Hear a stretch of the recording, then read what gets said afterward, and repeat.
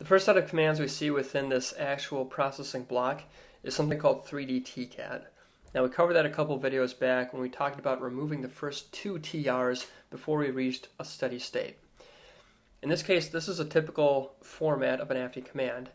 It's the actual name of the command, 3dTcat, followed by this dash prefix, which tells you what to label the output of the file after the command is done, which is right here. So within this output directory, we have processing block 00. Remember, in general, AFNI convention is to start from 0 as the first element of anything.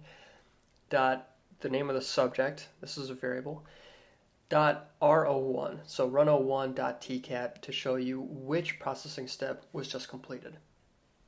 And here, this is the actual input. So what are we applying 3dTcat to?